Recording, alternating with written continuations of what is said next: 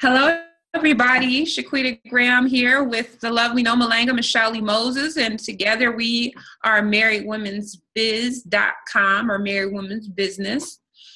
And we have been talking about relationships. We love to talk about marriage, building the Black family. So, of course, we came across a great clip from Shahrazad Ali. Many know, many don't know. So I just want to share my screen and kind of see what she had to say about building the Black family. That okay with you, Noma? Sure, please go ahead. Okay, let's get started here. All right. To tear our man down, tear our nation down instead of building it up. Wait, let me go back. Education. See, we have a lot of power. We are very strong women. I'm saying we're using our strength in the wrong direction. We're using it to tear our man down, tear our nation down instead of building it up. Having an education and a job does not necessarily mean you have a successful life. I keep telling Black women that to raise a child, they say, well, I am provided with food, clothing, and shelter. That's not raising a child. That's maintaining one. To raise a child, you need a parental coalition of a man and a woman. We have sons who are by not having a father in the home. They don't know how to respect women. They take on the Black feminine female emotionalism. They become bitchy. They're doubtful. They're indecisive. They can't make a decision. They don't know what to do about being a man, but we can't teach them that. We don't have that knowledge. We have daughters who grew up in a home where they don't see any affection, where there's no man there. They go out into the world and try to mate. They don't have no idea how to be no woman to no man, how to function in a house with a man, because they haven't seen it. Most of our children, just like us, get all the information they have about how you be with a mate off television. It's the only medium that shows us anybody being together. Those rules have not worked for us. The white women's liberation movement, we don't have anything to do with that. We have not been under the control of the Black man for over 500 years, so what do we have to get liberated from them from? They haven't been our boss. That's the white woman and her man. They're going through that, and that's their business. We don't have any business being in that. Well, she said a lot, didn't she, Noma? She sure did. I'm going to start with my favorite topic, which is feminism. I'm sure the trolls will love that. She said a very important thing, which I say constantly, that feminism is just not for us, because a large part of feminism was about white males who had privilege and had power and influence, and they were misusing it, and then their women felt like they were being oppressed by that. So they started the feminism movement, and it just does not make sense to me for a Black woman to put herself in that same position when she's living here in the United States of America, where actually we've seen the statistics, we see it on the news, everything around us is telling us that the Black man is not, he's not the most powerful person, he doesn't have the most influence, he doesn't have the most wealth, he doesn't have all those things that a privileged white male does have. So to treat him as a Black woman the way that a white woman treats a white man, to me it's madness. It really is. Okay, so let me just back up a little bit. Now, you've been married for, I think, 12 years, right? Yes, ma'am.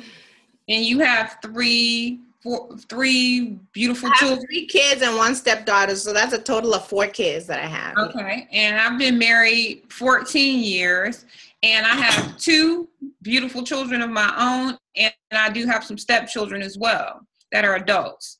So the thing is that I've realized from doing these segments, everybody doesn't want the same thing. Like, I personally wanted, as a young woman, after I got through my phase of my late teens, early 20s of not thinking I could have a monogamous relationship, not thinking relationships could work, to wanting to be married, have a family, have a successful, monogamous marriage. I wanted those things. I wanted to be a businesswoman, a career woman. I wanted to love my husband and him love me and those types of things. So everybody does not want that. But if you do want that, then our commentary is related to that. And I think what Shahrazad Ali is related to that.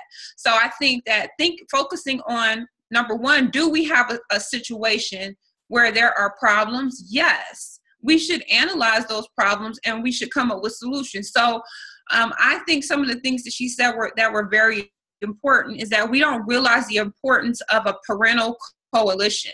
And therefore, we're raising young women and young men who don't have knowledge of what it means to be wife material, husband material, build a family, or even want to build a family. They're getting all of their information from TV because, as she mentioned, as Black women, we have a lot of power, just regardless of having money or education or anything. We feed the Black family, we birth the Black family, we nurture the Black family. So if we feed them, Hollywood, housewife, hip hop, ATL, whatever it is, then that's where they're getting their brain formation and thoughts from. If we feed them McDonald's and all of that, then that's where they're getting their health from. So we have power in a very real and practical sense, and so does the Black man, because again, we can't take the Eurocentric mindset that everything is related to materialism. Yes, materials are important, but what is innate about who we are also says a lot and has a lot of power just wrapped up in that alone. Right. I honestly, most of the time, you and I agree on everything. But the one thing I don't agree in this particular instance is, even if a person says they don't want a family and they don't want to have a marriage or whatever, think about what you're subjecting your kids to when you just have them and then, let the chips fall where they may. That is not fair. Because the one thing that she pointed out is, she said that, you can't expect young men and young women to grow into whole adults, because the guy who grows up with just mom and dad's not there, he's going to grow up. His only example of a woman is his mom. So guess what he's going to expect his wife to be? His mom, to take care of his needs, because that's the only role model he has in terms of a woman or what a woman should be. The same applies to a young man who grows up without a positive, strong role model, male in the household. How's he going to lead?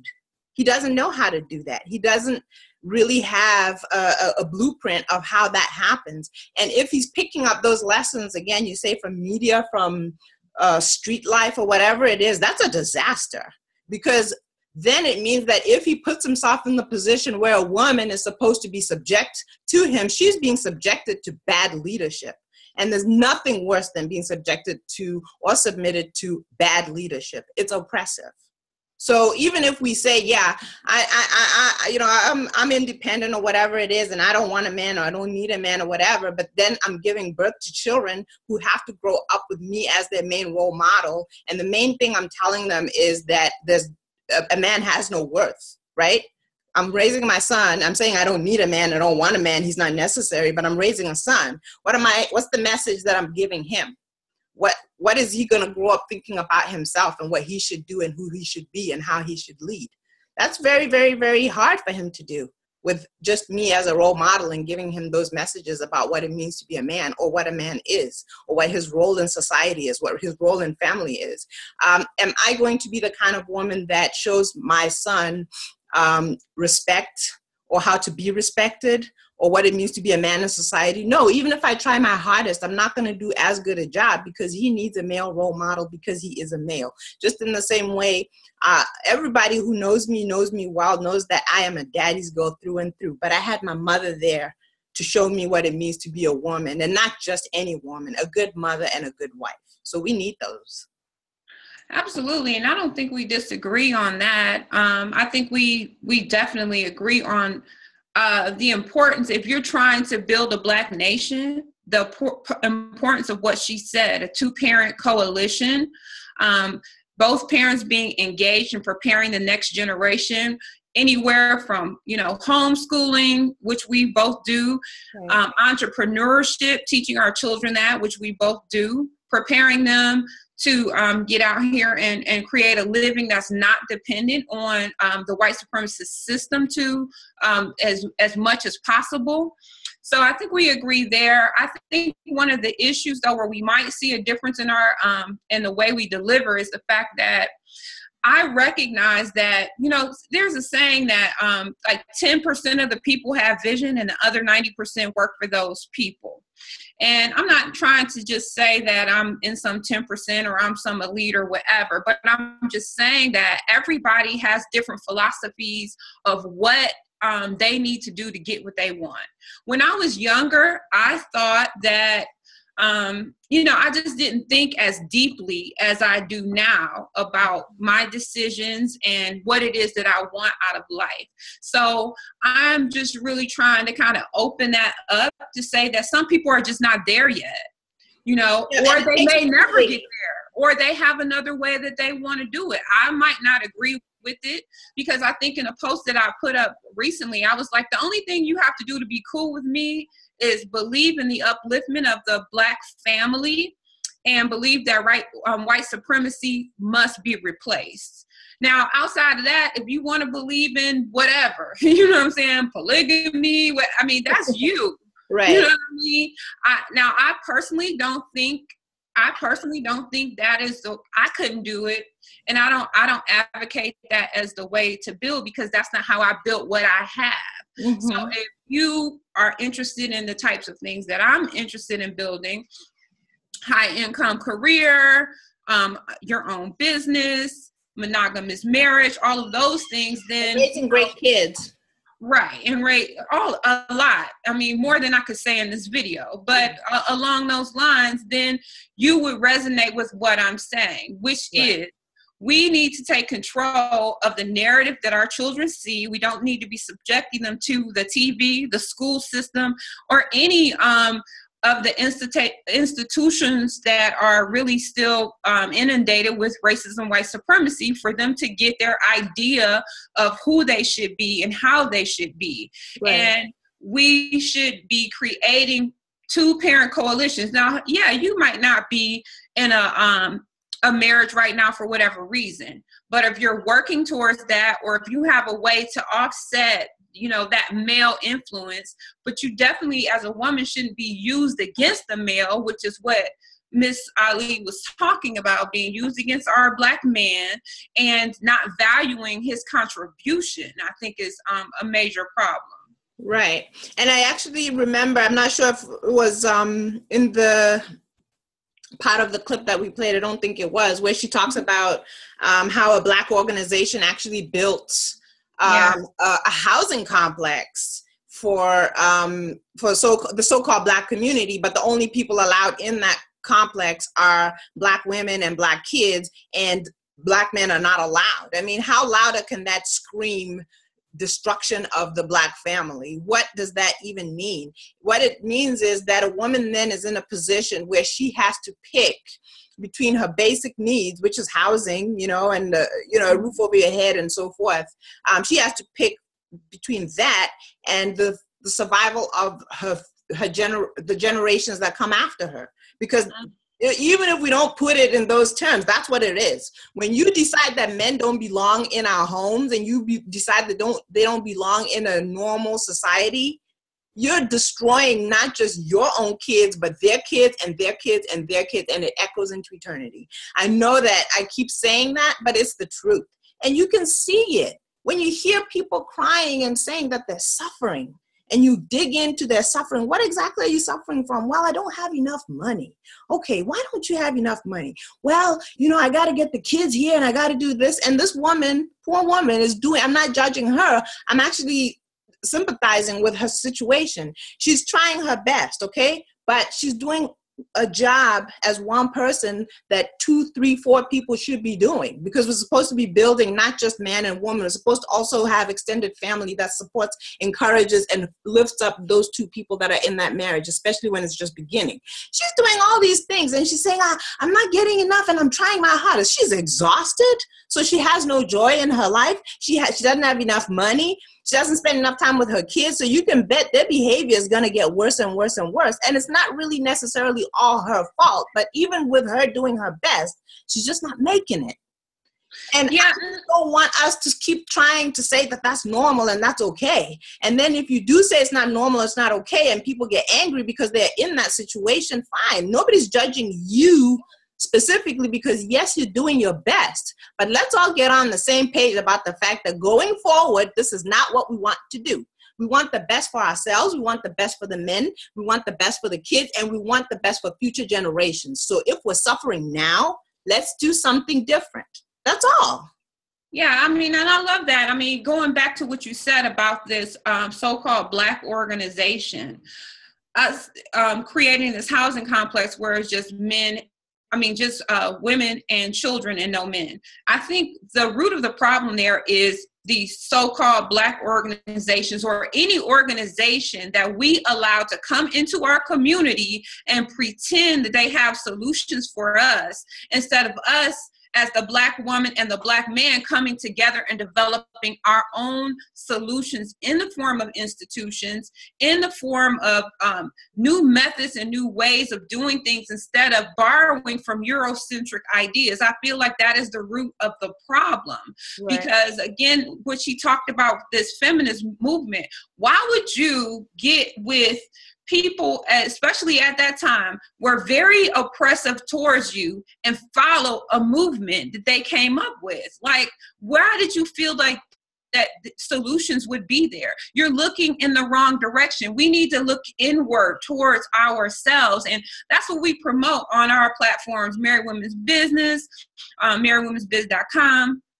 The whole idea is that the Black woman and the Black man will circle our wagons, if you will, and we will come up with innovative and inventive ways of doing things, primarily, hopefully, based on our ancient history and on the wisdom that we can get from our ancestors, and not from a system that has oppressed us for hundreds of years. And I think that's where we need to begin when we talk about rebuilding the Black family. And it's not about pointing the finger at Black mothers or pointing the finger at Black men or Black fathers. It's about us saying, listen, Houston, we have a problem. Mm-hmm. And this is how we are going to solve it. Because at some point, many of us, because it's not going to be all of us, and I don't think we need all of us, but a great deal of us are going to have to say, listen, we are going to overcome our problems. We are going to have victory over this negative situation. And we're going to get serious and focused about working on the solutions. And I think that's all that, you know, she was trying to say. And that's all that we're often trying to say. Right. This is the last thing I'll say. Sure. The best advice that I ever got from my father, you know, my mother and my father have been married now for about 43 years, and I think they've been together for 46 or 47. So a long time, you know, especially by today's standards. And I've never forgotten one of the key things that my dad said in relation to family and marriage, and I've held on to that. He said, you know what, if you as a unit, as a family, a man and a wife in your marriage, if you need help, help is good. Help that comes from the outside. If there's something wrong with your kid and you think they need a psychologist or a tutor or whatever it is that you're getting, he said, all that is very well if your finances are not right and you need to hire a financial counselor. If the marriage is going through a phase and you need a guidance from outside, whether it's a marriage counselor or a relative, pastor, whatever it is. He said, here's the most important thing. He said, the most important thing is, first of all, the two of you, just you, man and woman, need to come together and agree on what's best for your family. And once you agree that you're doing what's best for your family, then you can invite other people in to help you. See, so that's the problem with these, what was it called, a development or a housing complex or whatever it is. It's solving a problem and leaving out the most important thing. It starts with one man and one woman deciding that they're going to be together and they're going to build together. So next thing, now you have the man not allowed in and his kids with mothers and there's no fathers. I mean, to me, that's just, it's outrageous to me. It really is. It's outrageous. Because here's the thing. Then we're perpetuating something that we say we don't want. You can find a lot of women who say they're okay by themselves, but let them get started talking about their situation and their circumstances and what's wrong. They will start talking about these men, they ain't no good. They did this, they did that. And the truth is, we don't get anywhere by pointing fingers at each other, whether it's a Black woman pointing the finger at the Black man or the Black man pointing the finger at the Black woman. We just have to recognize that the enemy is the destruction of our family. Anybody who positions themselves to destroy our families is our enemy. I don't care what you say.